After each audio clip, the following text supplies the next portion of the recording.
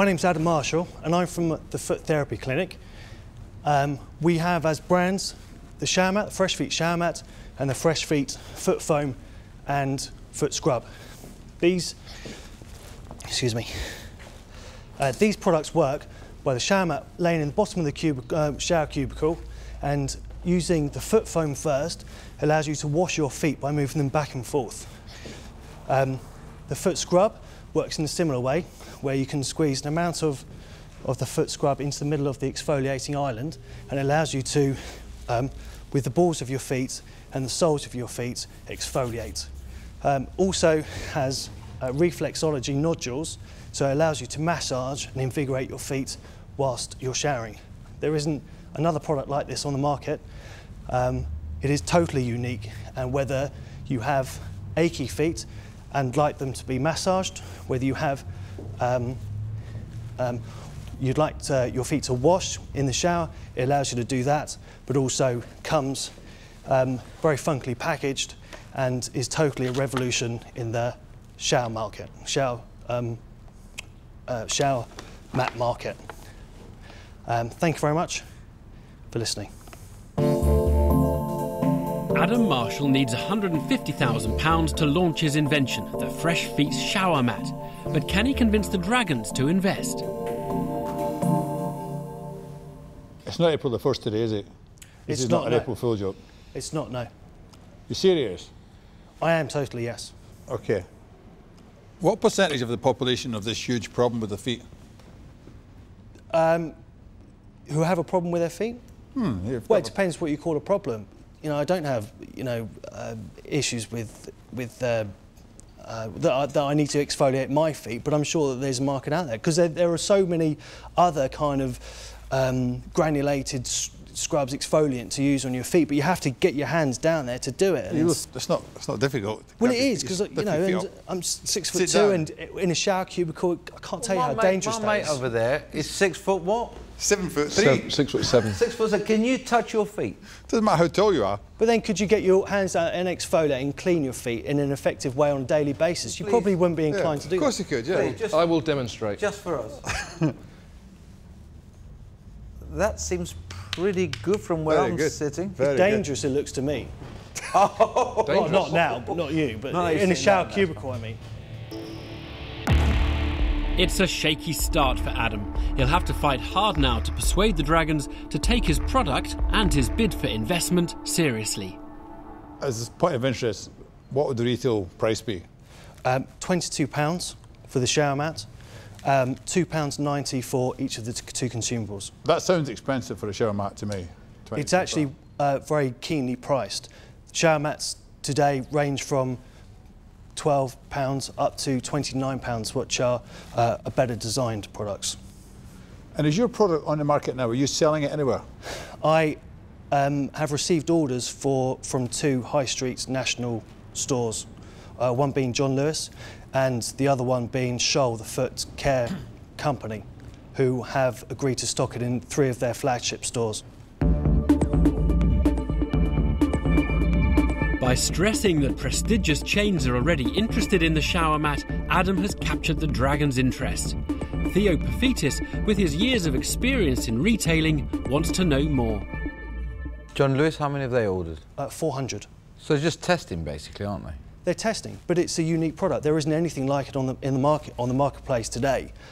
So it is kind of uncharted territory for them, and also for me and for my investors.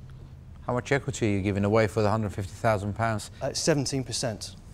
17%? Yeah. That's an exact figure. Maybe you'd like to explain to us how you got there. It's a starting negotiation point. It's a starting negotiation point? Yeah. So you're prepared to give a lot more than 17%? I'm prepared to talk, yeah. The Dragons are often infuriated by the high prices entrepreneurs like Adam want for modest equity stakes in their start-up businesses. Adam has yet to sell a single shower mat, and Richard Farley wants to interrogate him further. You know, from my point of view, you've got an invention which may or may not be effective, I don't know, and you've got a few orders, and you're valuing this invention really at over £500,000. In year 1, yes, revenue. No, but to buy shares today, the value of your company is over £500,000. Well, in year 3, the exit... No. Sorry. To buy shares yes. in your company today... The answer is yes. The value of this is over £500,000. Do you really think as an invention it's worth that? Now or in year 3? No. Today, to buy shares in your company today, do you really think this is worth... Well, 150, but £150,000 buys, you know, it's not an investment that you can particularly lose on, because even if it doesn't... No, you can definitely lose on it. I'm buying shares in a company which is valued at over £500,000. If the value of that company goes down, I lose money. That's very simple. So I can lose money. OK, but you're buying stock as well. You're buying stock that has a residual value and a resale value. That's if you can sell it. Of course, but I've got orders to back up that I can sell it. Yeah, and I've only got 17% of the company, so even if you sell all that stock, you get back 150 grand, of which I get 17% maybe, but the money comes back to the company. You're in business, that's the risk you take. Richard Farley isn't impressed by Adam's refusal to acknowledge his concerns, and Theo Paphitis has questions of his own.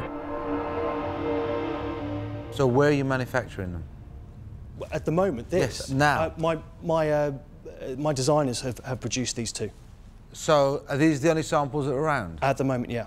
Oh, I see. So there's actually no stock around? No, so these are prototypes. That's why I'm here today, to get money to buy the stock. I need to place large orders for this and large orders for these 2 consumables, which means the initial outlay that I'm looking for of £150,000, 135 of that would be going into stock. How many units would that buy? 135,000? 15,000.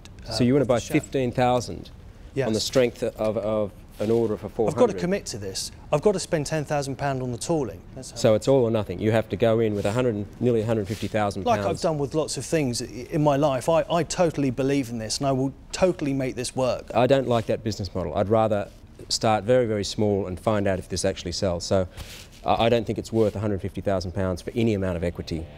I'm out. Adam's plans to tie up tens of thousands of pounds in stock before he's received any significant orders have lost him Richard Farley. He thinks it's too high risk and he's out. Will Theo Paphitis take a different view? Adam, to go and manufacture 15,000 before you know whether it works is madness. It's suicide. You either get the orders and then manufacture, which means you actually don't need us, or alternatively, you do a much, much smaller order and you see if you can get it into the market. That's the only way you can do it. And for that reason, I don't think it's a sustainable business. So I'm out. OK, thank you for your comments. Adam, I just have to tell you, I just think this is absolutely ridiculous. I really do. I think it's ridiculous. OK. And so for that reason, I'm out. With 3 dragons out in quick succession, Adam's pitch is collapsing. Will Peter Jones or Deborah Meaden rescue his chances of investment?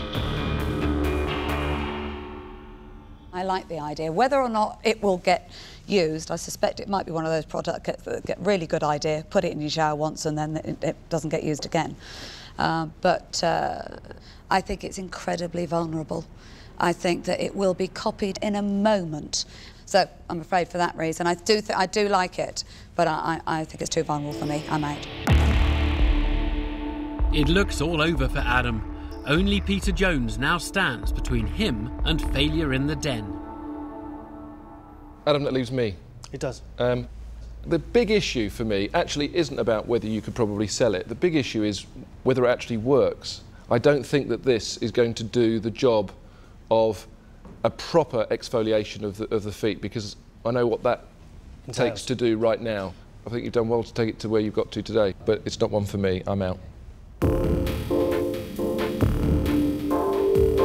Adam's hopes for investment have been left in tatters. In the end, he just couldn't convince the Dragons to help him take his prototype to the mass market. He needs to spend 10,000 just to make a few, see if they sell, then go to the next step. Just find out first. Yeah, they won't sell.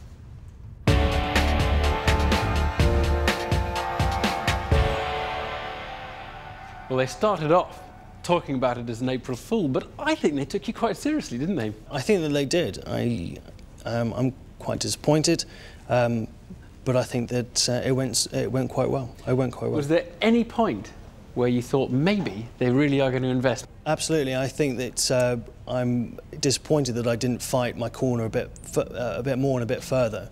If I qualified that it did actually exfoliate, then perhaps I'd had investment. We wish you well. Thank you very much.